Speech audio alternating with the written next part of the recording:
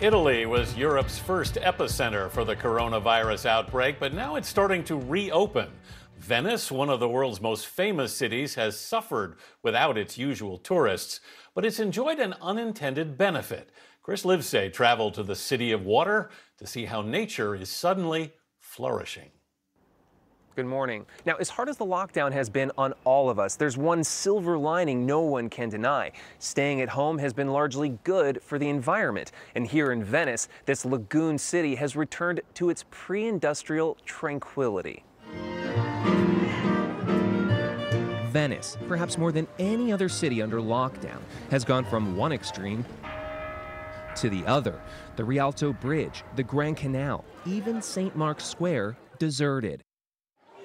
Streets and canals usually awash with tourists, now so still, nature is filling the void, says ecologist Marco Segovini. Look at that. Oh my gosh. Yeah, there he is under the ropes. Oh my gosh, with babies. Nearby, an octopus beneath a dock, schools of fish and underwater life, and jellyfish like the one we spotted. Hardly any boats to scare them away or to churn up cloudy sediment.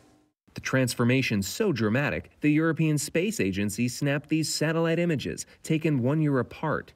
Conspicuously absent, cruise ships. Last year, more than 600 passed through, their titanic size splashing corrosive wake on these fragile foundations, says environmental scientist Jane DeMosto. What is going on with these steps? They look like they're about to fall in the water. They probably are about to fall in the water. Once last year, the damage was not so gradual. 4 people were injured when this cruise liner slammed into a Venetian dock. But today, it's more like a lake, and I just imagine that all the buildings in Venice are kind of singing to each other, and they must be so relieved not to be so bashed around. Without the ship's billowing exhaust, her team has also measured a marked improvement in air quality, though not without a cost. Empty bridges, empty canals, but also empty pockets. Without tourists, COVID-19 has left the economy here gasping for air. This fishmonger says he'll go bankrupt selling to Venetians alone. There's only 50,000 of them, compared to 30 million tourists who used to come every year.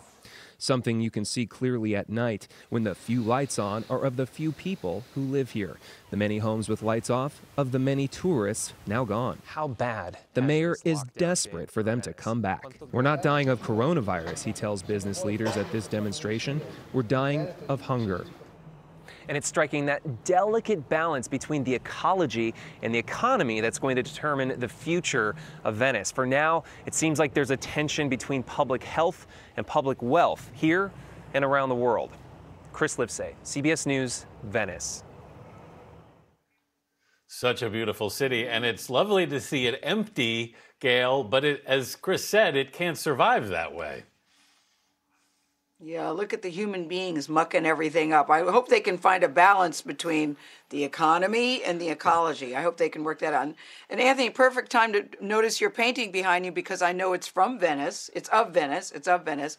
People ask me, I get a lot of requests. It is of St. Mark's Square. I get a lot of requests from people that say, do you think Anthony will ever sell that painting? What's the answer, Anthony Mason? Nope.